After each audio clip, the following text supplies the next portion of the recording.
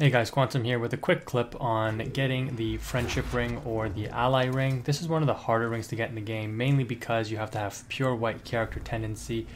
And in order to do that, you basically have to kill Black Phantoms. Now, you can do this offline by killing the NPC Black Phantoms that you find in every world. There's one per world in pure Black World tendency. And you can check my channel for locations on some of those. And you also get one for killing the Black Phantom in the final area of the Tower of Latria. So if you come in here and kill this Black Phantom, it also switches your character tendency towards white. So you can see here we have pure white character tendency, and killing this Phantom actually shifts your world to pure white as well. So we actually have double pure white in the Tower of Latria and on our character. But after you do that, I'm going to speed up this clip. You're going to run up to the Monumental.